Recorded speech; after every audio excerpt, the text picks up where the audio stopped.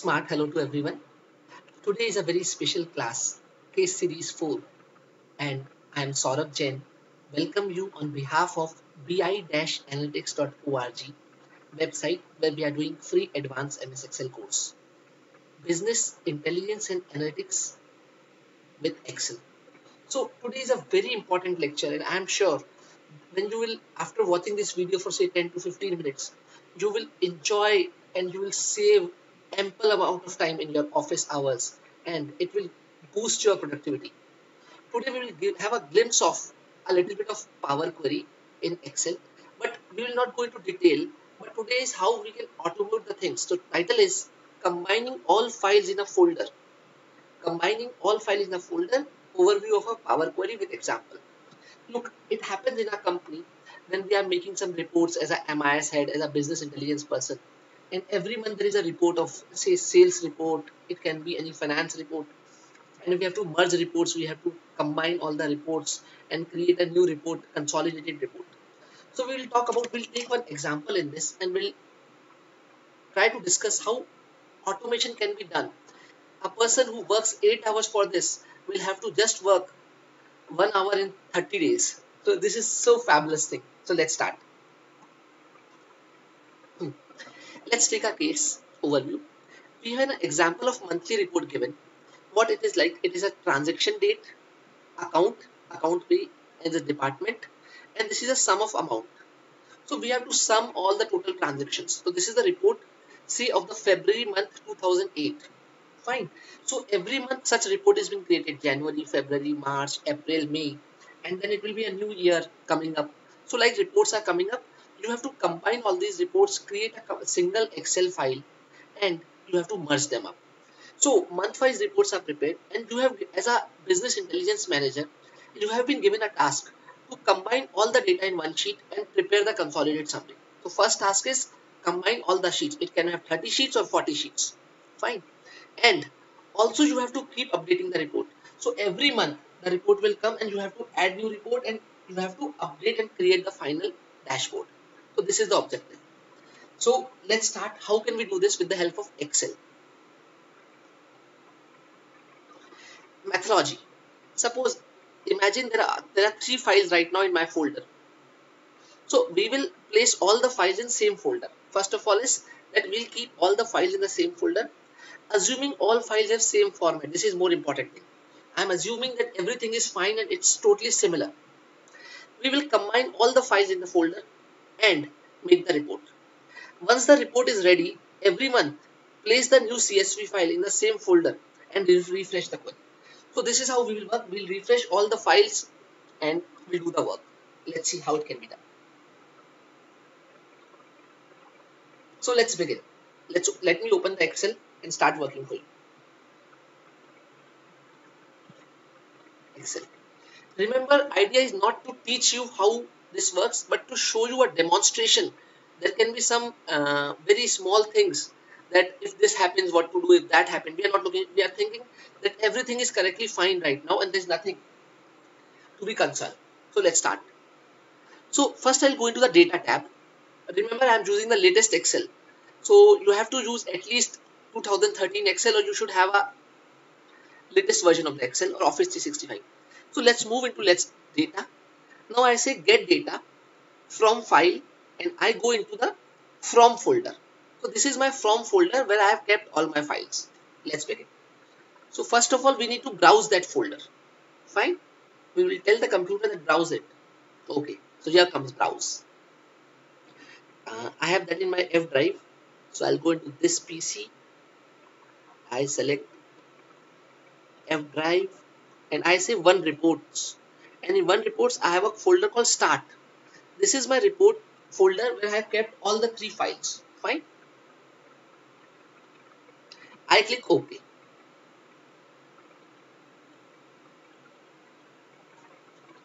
So once I click OK, it shows that the folder has 3 files: CSV, CSV, CSV. Now it may happen, it may hide a JPG file also, other files also. So you can, right now I have only 3 files and we'll make sure. But okay, let's do one thing. I'll say transform this data and I filter only CSV files for you. There can be so number of transformations. We are not learning what is the transformation right now. We are just giving you an overview. In next tutorials, we'll be learning how this actually take place. Fine. So look, when I click on transform, there is an extension coming up, and I say test filter equals, and I'm filtering only the .csv files. The idea is this. I say .csv file, and I say OK. So once I did this thing, now every time if there is a say 10 files in the folder, some other extensions, they all will be filtered up. Fine. This has been done. Assuming that they all have a same format, I just click on this button. It will say combine files. The process will start, and it will show you the result like this. You can say skip the errors or something. Right now there are no errors, so I'll just move ahead. I click on OK. So it is evaluating the query, and here comes my data.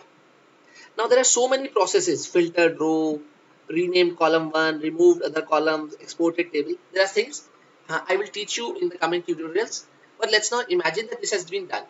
So now I say close and load to.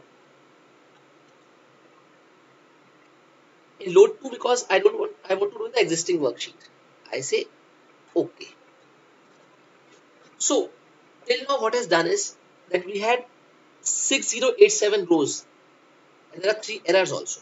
Okay, I'm just ignoring the errors and we'll keep this thing. Fine. So now we have the file ready with 3 files being merged. Okay. So now let's create a pivot table. I say data. I say insert pivot table, and I say in the existing worksheet only, and maybe let me select this as a G2. Okay. I click this. Okay. So here is my pivot table, and I say transaction date. I say sum of amount. Fine. And I also say department. So this is my report. I'm not taking department right now. Let's see.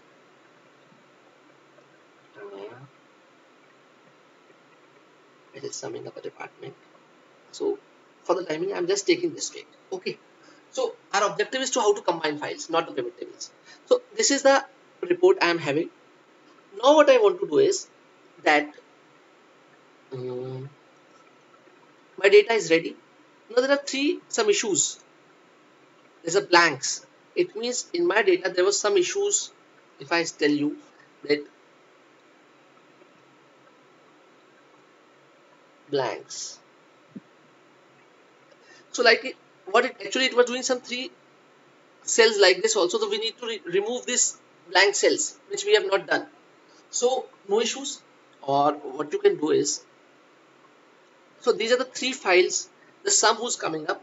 So right now I'm ignoring this thing, and I'll again do it as a select all. Fine, let it be here. So my report has been combined. So now what I want to do is, now every time I want to have this report. So this is for Jan, February, March. Now my auto updation process is ready. Now let's add some files into it. So what I'll do is, now see, we have this February, January, March 3 files available. Now I go into this and I have this folder which has more files. I just copy this folder and put into the same folder. Fine. Or even I can place the just files also. But right now I'm just doing the folders. Okay. Now let's go again into our Excel and say, hey Excel, please refresh my work. I go into data and I say refresh all. So look, see, now there are 25,712 files. So everything has been done in a flash of a second. Now I can just say refresh the data. Hello Excel, refresh. And now report has been for all the months. So this is the magic. This is the automation we have done. So now say every time a month Excel file comes and you are happy with this thing. Okay, let's do, we have, this was the data for 2008. Let's take other years also. So what I'll do is, I'll go to this report and I add these 2009, 2010 also, Control C, and I put in this. So actually you can keep the files folder wise, your structure is safe. You don't have to do anything. Fine. Now let's move. So, and now I say we have 25,712 rows right now. Fine. Refresh.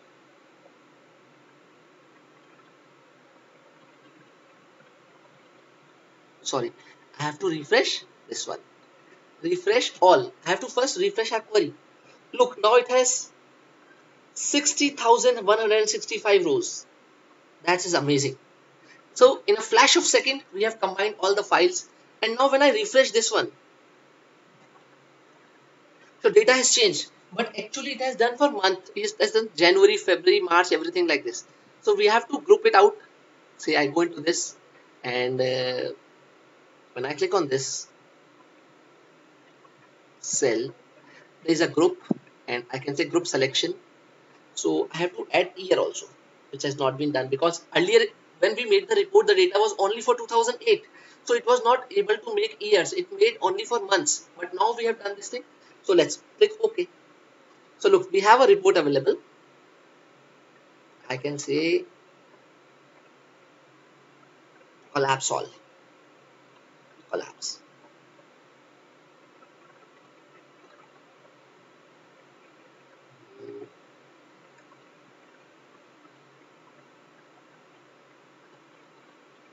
See,